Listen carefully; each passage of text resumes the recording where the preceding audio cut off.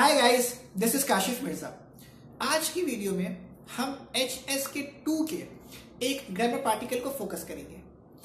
HSK-1 के हम तकरीबन तमाम ग्रामर पार्टिकल्स के ऊपर और वर्ब्स के ऊपर भी वीडियोस बना चुके हैं और सारी वीडियोस अपलोडेड हैं।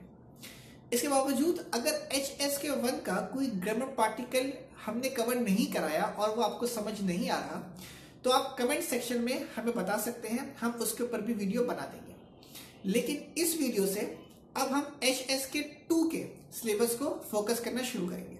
आज हम जिस ग्रामर पार्टिकल को फोकस करेंगे वो ग्रामर पार्टिकल है जी। ये थर्ड टोन है जी। इसके दो मायने होते हैं, एक ये कि हाउ मैनी जो कि इसका इंटेरोगेटिव एस्पेक्ट है और दूसरा सेवरल। जो दूसरे मायने हैं सेवरल, ये बेसिकली आंसर देने के लिए यूज होता है। आज की वीडियो में हम सिर्फ इसके इंटेरोगेटिव एस्पेक्ट को फोकस करेंगे, यानी हम ये सीखेंगे कि इस लफ्ज के जरिए आप सवाल कैसे पूछ सकते हैं, जवाब कैसे दे सकते हैं, उसके लिए हम दूसरी वीडियो बनाएंगे। तो आज की वीडियो में हम बस ये पढ़ेंगे कि इस लफ्ज के जरिए आप हाउ मैनी ये सवाल कैसे पूछ सकते हैं। अच्छा, इससे पहले कि हम आगे बढ़ें, सेंटेंसेस पे जाएं, पहले ये समझ लीजिए कि ये वर्ड उस चीज की तादाद पूछने के लिए यूज होता है कि जिसके बारे में यू नो कि वो 10 या 10 के लगभग ही है, बहुत ज्यादा नहीं है, 10 या 10 के आसपास ही है। तो उन्हीं चीजों की या उन्हीं अफराद की क्वांटिटी पूछने के लिए आप इस ग्रामर पार्टिकल का इस्तेमाल करते हैं। मिसाल के तौर पे हमारे पास जो पहला सेंटेंस है वो है नी यो जीगा चुंगो फंगियो। नी यो जीगा चुंगो फंगियो। नी यो जीगा चुंगो फंगियो। नी means you, yo means to have, and ji means how many, go ये measure word है, चुंगो means China, फंगियो means friend। तो चुंगो फंगियो means Chinese friends, right?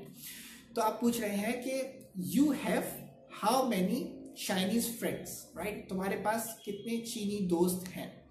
Like इसकी जो ट्रांसलेशन बनती है वैसे योर लफ्ज की वो यही है कि टू हैव समथिंग, लेकिन इसके जो सेंटेंस के मायने हैं वो ये हैं कि तुम्हारे कितने चीनी दोस्त हैं। अब मिसाल के तौर पे आप जवाब देते हैं, आप कहते हैं वो यो सेंग चुंगो फंगियो। वो यो सेंग चुंगो फंगियो। वो यो सेंग चुंगो फंगियो। पूरा सेंटेंस सेम है, सिर्फ जी मीन्स हाउ मैनी की जगह आपने आंसर डाल दिया, सेंग मीन्स 3। तो आपने पूरा सेंटेंस सेम है, बस उस लफ्ज की जगह आपने आंसर दे दिया, क्वांटिटी बता दी। हमारे पास जो दूसरा सेंटेंस है वो है नी जिया यो जी खौरेन। नी जिया यो जी खौरेन। नी जिया यो जी खौरेन।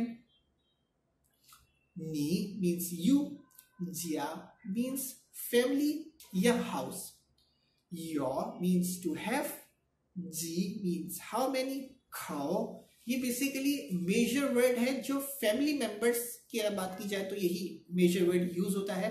Rain means person। तो आप पूछ रहे हैं कि तुम्हारे घर में कितने अफराद हैं। अब मिसाल के तौर पे आप जवाब देते हैं कि आप कहते हैं कि वो जिया यो लियो खौरेन। वो जिया यो लियो खौरेन। वो जिया यो लियो खौरेन। पूरा सेंटेंस सेम है, बस जी की जगह लियो, आंसर आ गया 6, राइट। अब हमारे पास तीसरा सेंटेंस है वो है था यो जी का हाइज। था यो जी का हाइज।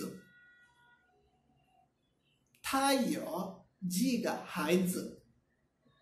था means he, yo means to have, ji means how many, go measure word, highs means children। तो आप पूछ रहे हैं कि उसके कितने बच्चे हैं। अब मिसाल के तौर पे आप जवाब देते हैं, आप कहते हैं था यो सिग हाइज।